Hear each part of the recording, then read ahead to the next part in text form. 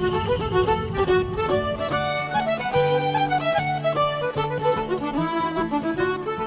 terms of creating the right brand experience for your customers. Now, B is for behavior. I want to give you some specific points that will help you to enhance your behavior and your brand for your premises. So I'm going to give you about 6 different points that will help you to enhance the experience. The second thing that will help you in your organization is go to, second piece of behavior I ask you to consider is go to a McDonald's restaurant. Just out of curiosity, how many people here have been to a McDonald's restaurant in the last 2 years? By a show of hands. All right, maybe 40% of the room, 50% of the room. McDonald's has done the most amazing job in the last 5 years in turning their business around. One of the reasons, though, why they have done a really good job in turning their business around is that because of this concept of clean restrooms and hot, fresh food.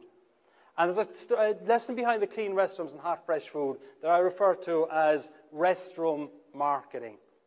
And one of the reasons why McDonald's were able to turn themselves around is because the McDonald's CEO said, we're going to have clean restrooms and hot, fresh food.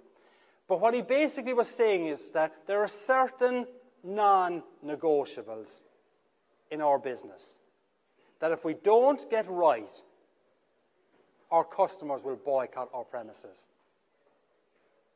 So McDonald's, the non-negotiables for them, very similar to what yours are, clean restrooms and hot, fresh food. But what I would ask you to do is go to a McDonald's, a new one, and if you haven't been there to them, you'll be amazed at what they've done to their organization and their premises. But have an informal cup of coffee with a couple of your staff over there and discuss the changes that McDonald's have done. And then start trying to figure out what are your non-negotiables. What are the things that you absolutely have to get right in your organization? And if you don't get them right, people are going to boycott the business. And if you've got a list of 4 or 5 or 6 non-negotiables that you and everyone else in your organization know, and you're really stringent on making those things happen, you're going to have a much better organization. One of the reasons why Budweiser sales dropped last year is because there's more and more emphasis and demand for products and flavors with a bit of a kick in them. So you know all the way the craft beers are growing as well. But it's primarily because, not primarily, but one of the reasons is because the younger generation have been reared on bold flavors and stronger coffees, and they're now looking for something better as well. So Budweiser, to an extent, is suffering as a result of that.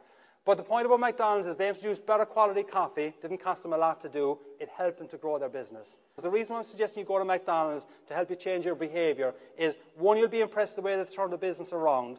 2, it's kind of a different atmosphere and environment to what I was used to. And 3, you will hopefully think about the non-negotiables.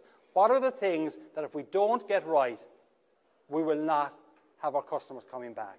The third thing can change your behavior, apart from visiting competition, visiting McDonald's.